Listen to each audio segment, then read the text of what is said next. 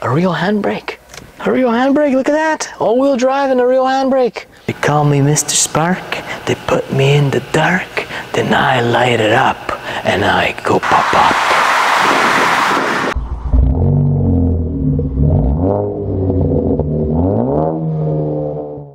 Hello and welcome to the Dadmobile. So, we are no strangers to the Mark 7, Mark 6, GTI, Golf R, really the MQB platform. And this just may be the ultimate MQB, at least one that we got in North America. So, what is this, right? First of all, it's an Alltrack. Now, Alltrack, everyone wants to go off-road, and Volkswagen decided that they kind of want to make a thing that looks like it can go off-road. Don't be fooled, this is not a true off-road car. This is still very much an MQB, but it offers some really interesting features and setup that you can't really find in all of the other ones. So it takes some GTI, some Golf R parts, and mushes them together with a 1.8T. Now, why we're interested in this is because, well, guess what? This is an enthusiast car. People time attack them, people take them camping, people, you know, have a blast down the highway, people enjoy them. And because now we are able to tune these, thanks to our friends at Cobb, we're now interested in making these a more enjoyable, more enthusiastic, faster platform. So where do we start?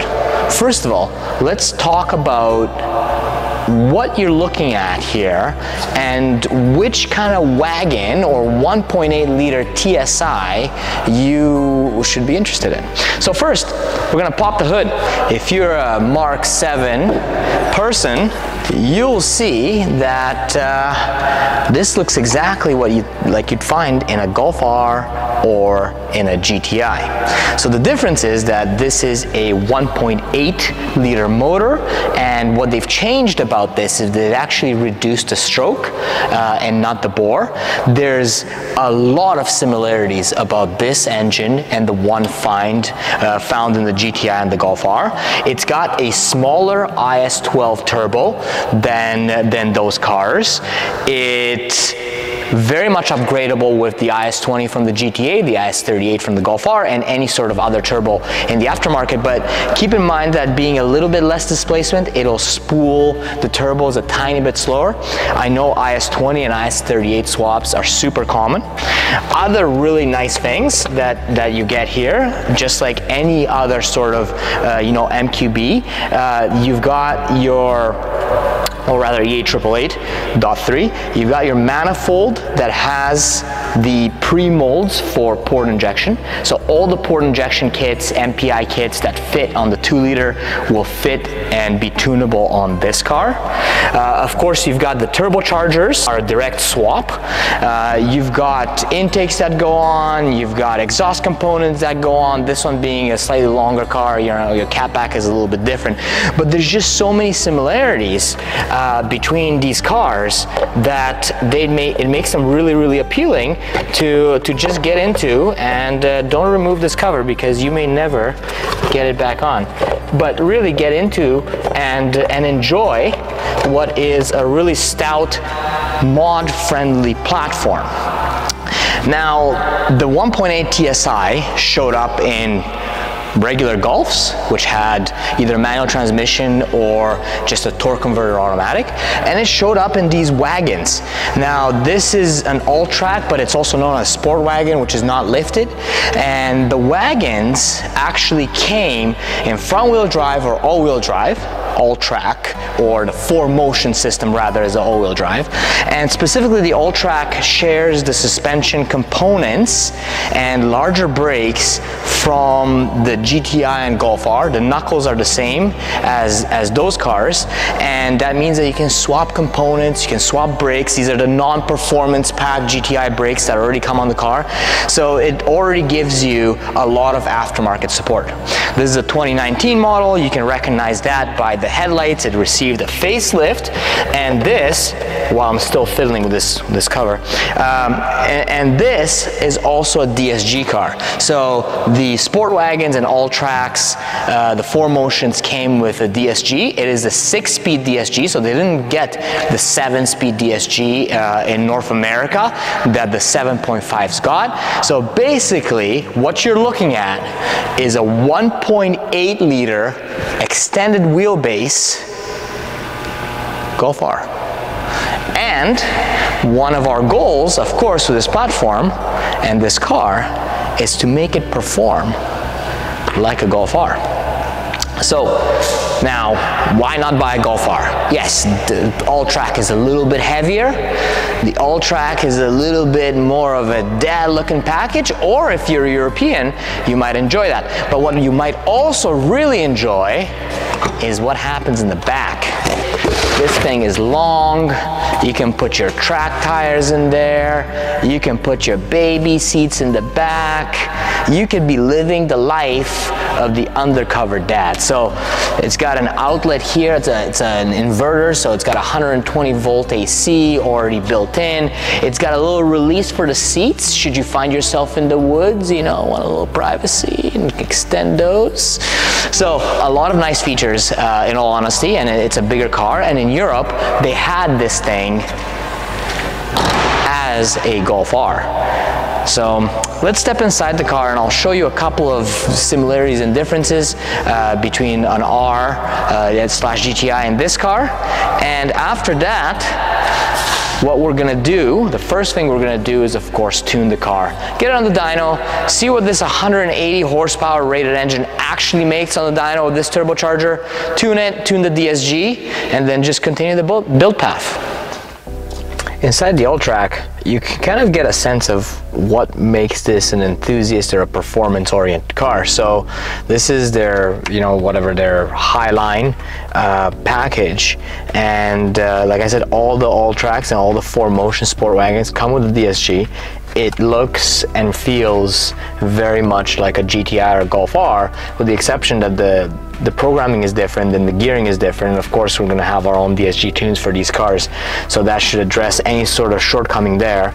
But it's definitely got the right transmission, and it's only a 6-speed in this car, but that's fine. It's also got the modes that we're all very familiar with in the other cars. So you get your sport, normal, eco, and there's an off-road mode, which is kind of neat.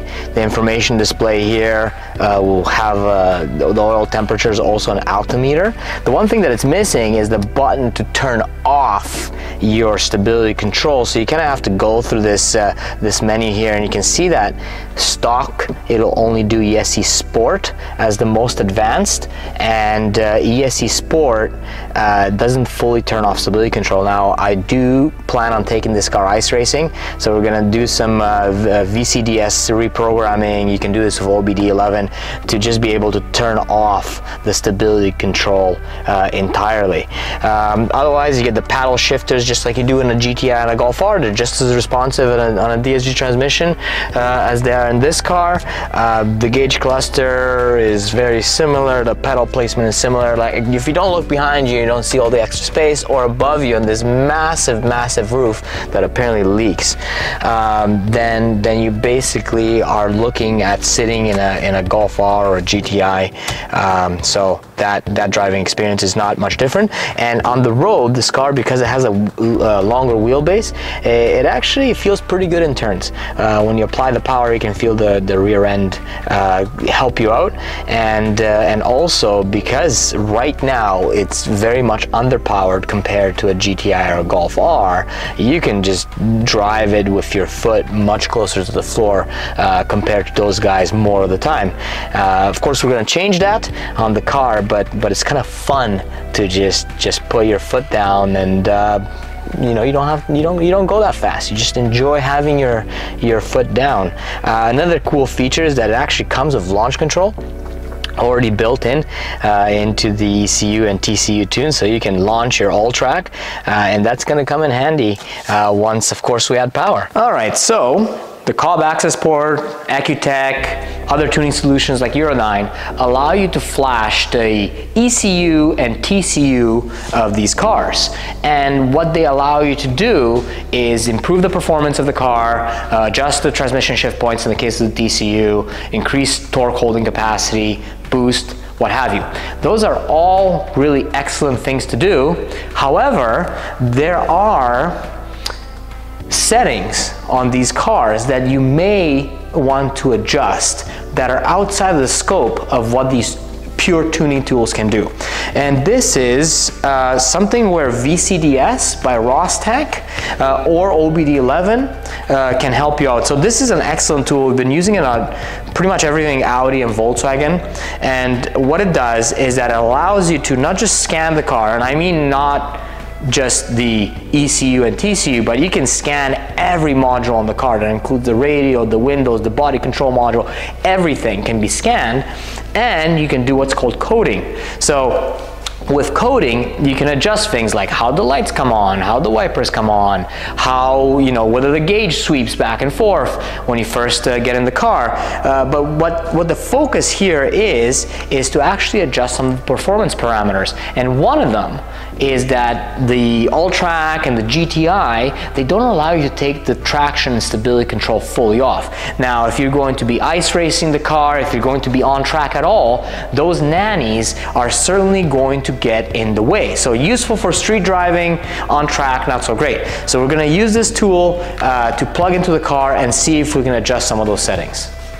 All right, so one of the things that we all love is a good gauge sweep. You know, there's nothing like a good gauge sweep to get you up in the morning and ready for some performance driving. So the way it usually works is that you hit your start-stop button, and when the car goes into this mode, you're going to see your tachometer and speedometer sweep forwards and backwards and come right back. As you can see, this car does not do this, you know, from the get-go. So what we're going to do is we're going to search online, in this case VW Vortex, gauge sweep coding, and it looks like we can just do it right here. So we've connected to the VCDS dongle, the OBD dongle. We've plugged it in, we plugged this into the laptop, and we're just gonna go and select the module that we want to program.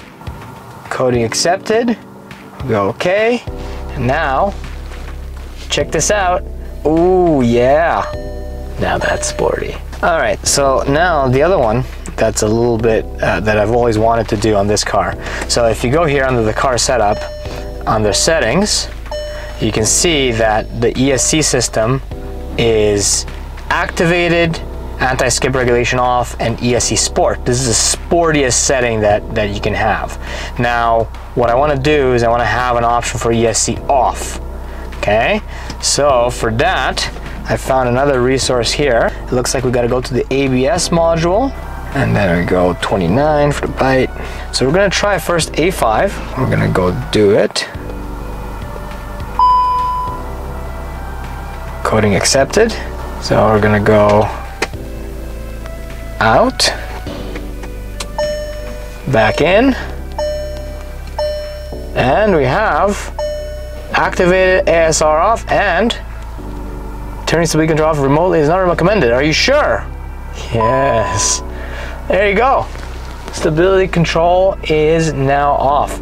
So you can see the kind of power that you get through this coding, that you can affect a whole bunch of the functions. Of course, be smart about it. You know, don't screw up your car, and make sure you know what you're changing. But other than that, this is a great tool to enhance some of the capabilities of your Volkswagen. So We've had the opportunity to get some proper miles on our Mark 7 Alltrack here, and 7.5 I guess Alltrack, and we've done development on the DSG tune, which has been a lot of drivability testing and making sure that drive, sport, and manual modes work as expected, and the transmission drives smoothly yet engages very positively.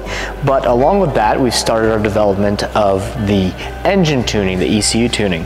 So we're about to throw this car on the dyno and see how far we can go with different fuel types. But before doing that, what I've noticed is that we're starting to get some misfires at times, and misfires are a common theme in turbocharged 4-cylinder engines, 6-cylinder engines, what have you.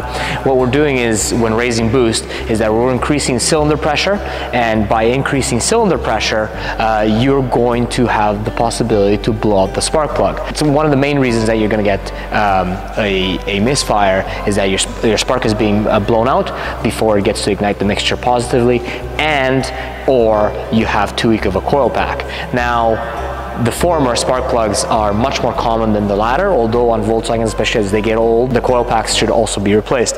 So our favorite spark plug that we use in these engines, the 2 liters as well, is these Brisk Silver ER12s racing plugs. Now, what you'll notice about these plugs is that they are quite recessed compared to stock. I'm going to pull out the stock ones and you'll see the difference in just a second.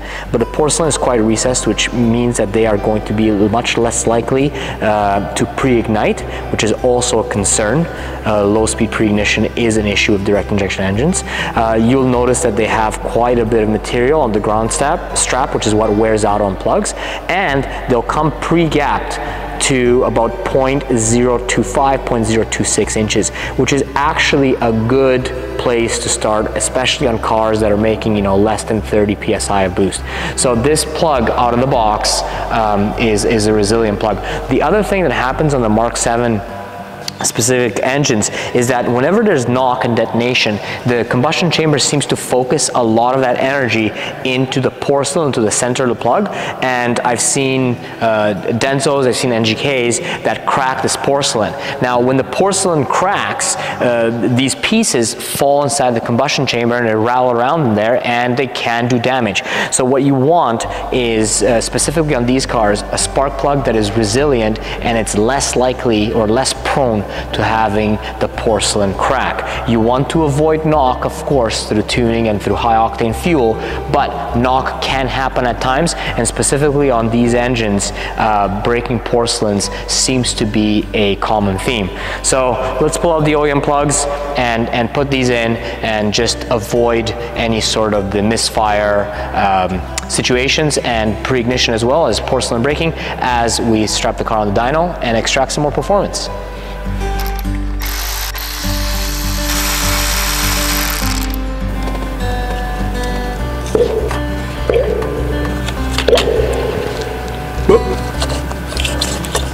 So notice just how much more recessed the electrode is, and notice how much more recessed the porcelain is. It's only 1 step colder that we're going here, but the recession is actually quite pronounced.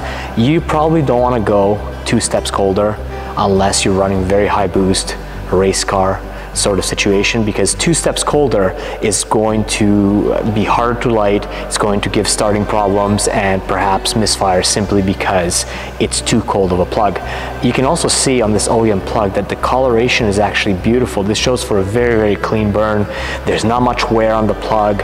We're just going with a more tightly gapped 1 step colder plug for engine protection and to prevent from future misfires. But otherwise, the first plug at least that we pulled out of this motor looks very, very nice and clean. Time to actually pull out the last plug. And there it is. Also looking very good. Good coloration throughout. No damage, no cracking, nothing. So that's very good to see. Now, at this point, you're probably wondering, hey, maybe I should put the spark plugs back in. But while you're kind of in there, if you want to find out the compression of your motor, the actual compression of your motor, this is a good time to do it.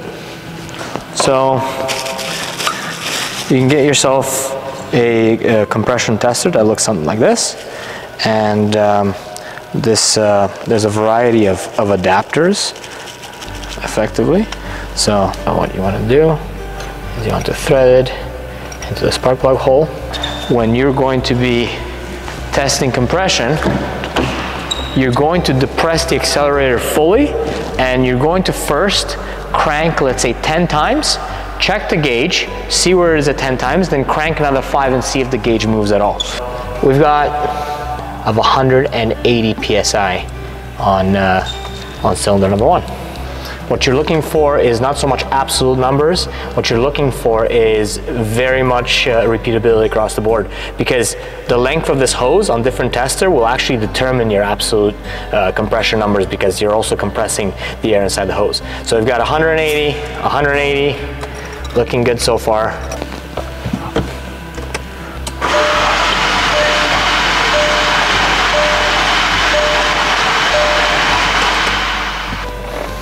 Cylinder 3, 180 on the dot. Excellent. So far, all these cylinders are really, really even, which is what I want to see, and just what I was expecting to see on a car that's really been lightly driven. All right, cylinder 4 is 180. So all the cylinders on this particular motor are showing 180 PSI across the board. Super happy. There's basically no deviation between them. And now that I've done this quick little test, and you can do, if you get yourself a compression tester, you can do a test like this, you know, every time you do your spark plugs. And on a car like this, you probably be changing them if driven hard, maybe 15, maybe 20,000 miles. So maybe 30 or so thousand kilometers that you want to be looking at them. So 25, 30,000 kilometers, especially if you start to get any sort of misfires. So without further ado, time to drop in the new plugs.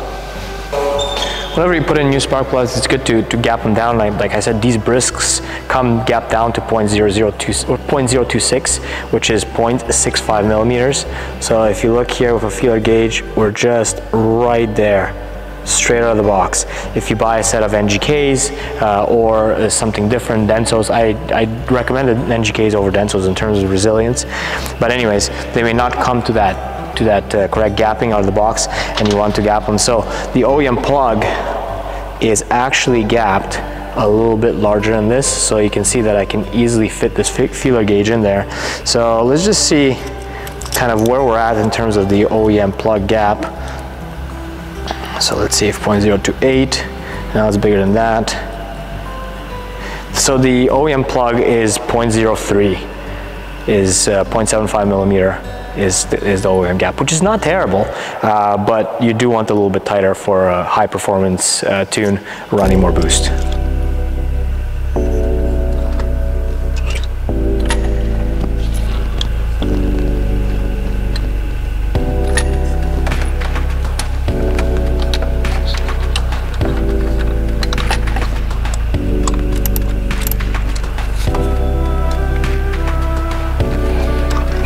So you don't want to go very tight when you put in plugs. I'm not sure exactly on this particular vehicle, but on most vehicles you're looking at somewhere between 17 and 20, low 20 foot-pounds.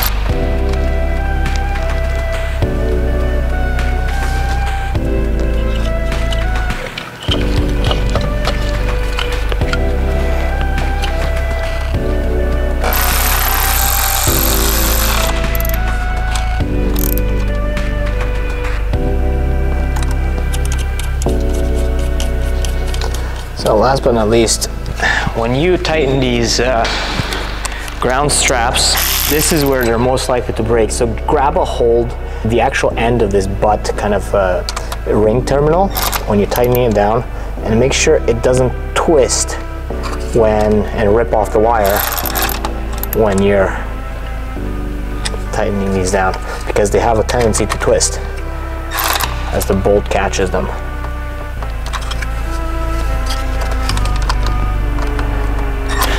So it's a good idea to test that everything is working as it should be.